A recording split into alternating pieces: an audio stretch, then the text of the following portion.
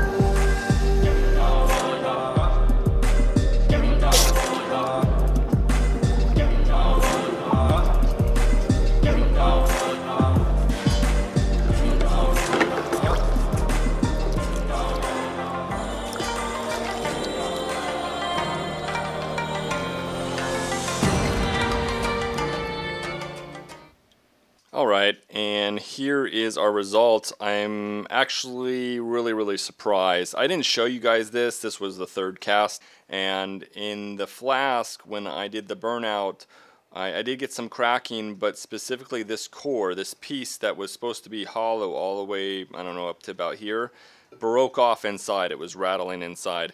And so I thought, well, you know, let's just cast it, whatever. I have it. I have the flask here. Let's see what we get. I was expecting nothing, really. I was expecting crap.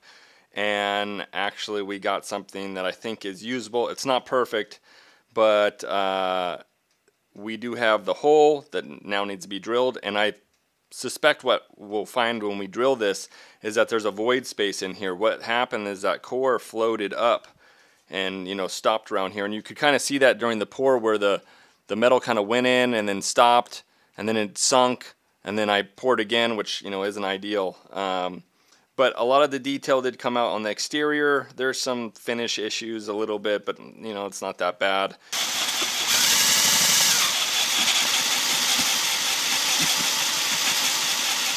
Well, it looks like we found the investment core right there. You can see the white in the middle there.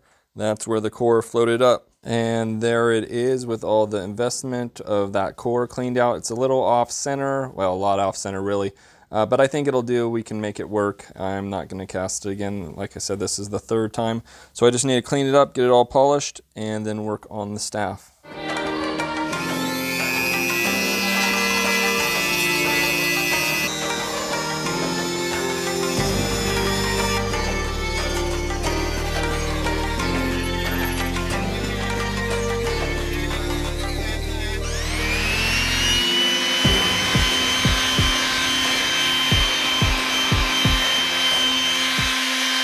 Now we're going to finish this thing up, the shaft, with some boiled linseed oil. Just going to do simple, nothing too complicated here.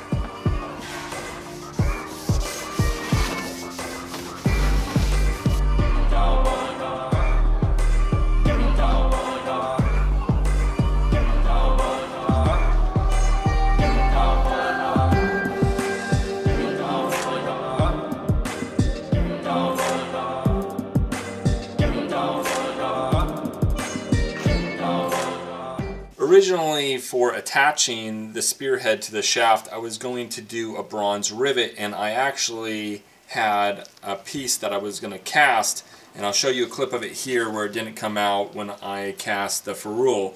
So in an effort to get this project done, I'm just going to epoxy both ends on. I think that'll be fine. It's not as cool as having the bronze kind of rivet right here, but it should work out just fine. I'm adding a little sawdust to help kind of match the wood if any of this epoxy kind of squeezes out. It might not be necessary, but it also helps thicken it up because it is a little soupy.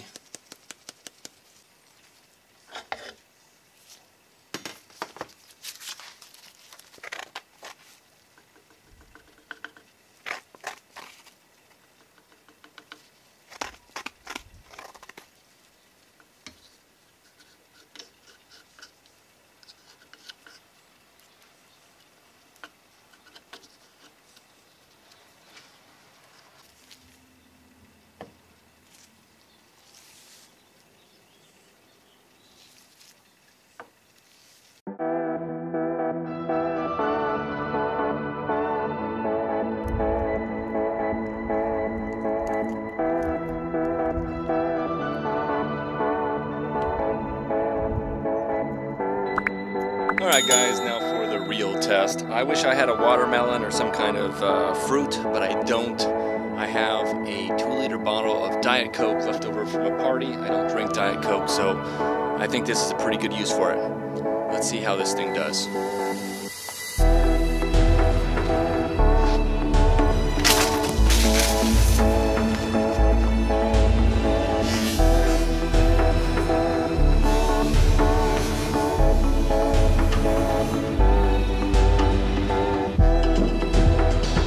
Other than being covered in Diet Coke right now, I think it went pretty damn good. Guys, thank you for joining me on this build. It looks like we got a kill shot for sure right in the middle there. I don't know if you can see that. If you like this video, make sure you hit like and subscribe and share this video, and I will see you guys next time.